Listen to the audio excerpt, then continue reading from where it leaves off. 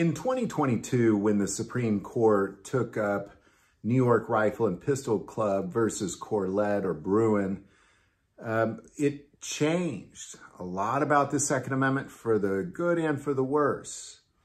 Now, there was one particular sentence that they said that any Second Amendment restrictions have to be filtered through historical context, meaning what was the historical context taking place at the time that the Second Amendment was written, meaning what other laws were there against guns at the time, and there were none at all.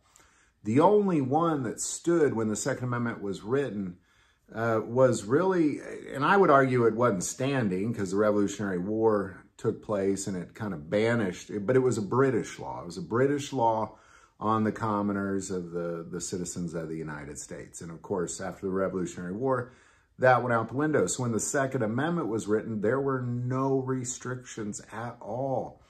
So that one sentence from the Supreme Court really transformed the Second Amendment really back to the way it always was.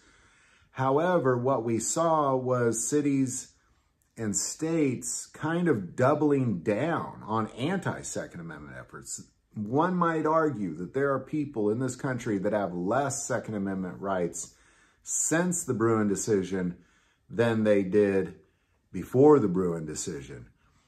And one of those is Illinois. Illinois passed an assault weapons ban, put it in quotes.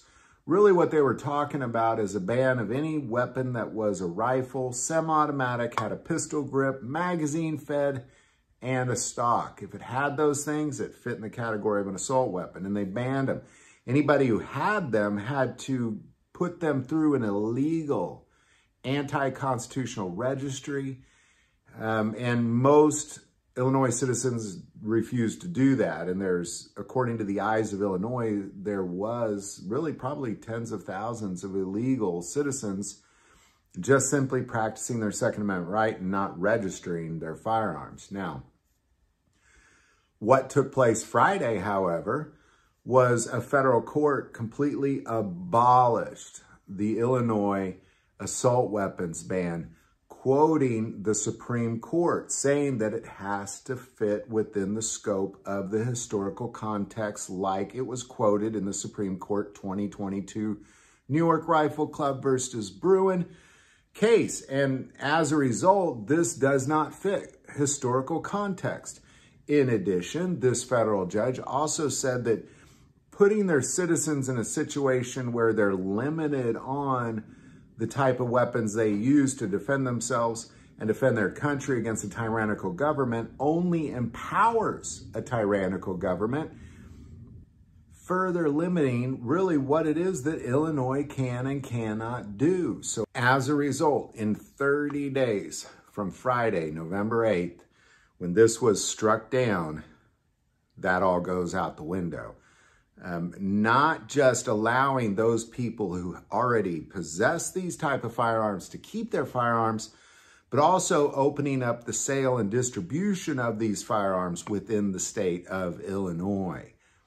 This is a huge victory simply based off of the one sentence from the Supreme Court. Now, I have made videos over the last couple years that this one sentence has essentially abolished all anti-Second Amendment efforts throughout this country. Not some, all of them. And now what we're seeing is federal judges are finally starting to catch up with these doubling down of Second Amendment, anti-Second Amendment efforts from states like Illinois, and essentially saying you can't do that. You can't do that. It does not apply to what is reflected in the historical context of the Second Amendment. And you can't limit a citizen's ability on what weapons they can choose to fight a tyrannical government. Only empowers a tyrannical government. So what we're seeing right now is really, again, anti-Second Amendment efforts in states, counties, and cities across this country doubled down after the New York Rifle Pistol Club versus Bruin case. And now what we're seeing is federal judges are finally kind of getting around and be like, no, you can't do that. No, you can't do that. You can't do that either. And by the way, this also abolishes all capacity laws within the state of Illinois as well. which has been kind of a problem. I know there's a big problem on the West Coast with Washington, Oregon, and California, as well as on the East Coast. So, you know, ideally, these begin to fall like dominoes, simply based off of the one sentence from the Supreme Court that it has to follow historical context of what was taking place when the Second Amendment was written. What kind of anti-Second Amendment laws, what kind of gun restrictions were there when it was written? There weren't any. There were none. And, you know, and a lot of people, they kind of go back to, well, but they were using muskets. But at the time, a musket was a war rifle. A musket was a war rifle. It was the exact same, if not, well, slightly different guns, but same idea that they were fighting the British with. Armed soldiers coming from England to fight Americans were armed with muskets, you know, and that's, so yeah, it was a musket at the time, but that is a war rifle, just like these rifles that Illinois banned. But here we are. Welcome back to the AR and AK world, all you Illinois citizens. Those of you who kind of held on to your firearms to wait this one out, good job. So there you go, man. 30 days from November 8th as this is gone. Any thoughts or insight on any of this? Definitely put it below. I do want to take a moment and say that most people watch this channel, hey, they're not subscribers. Click that subscribe button. It greatly increases the algorithm and our ability to get these messages out. That link is also below. But the most important part of this channel, we take prayer requests. So please don't ever, ever hesitate to send that in. Thank you for watching this episode of God, Family, and Guns. And as always, love God, love your family, and love guns.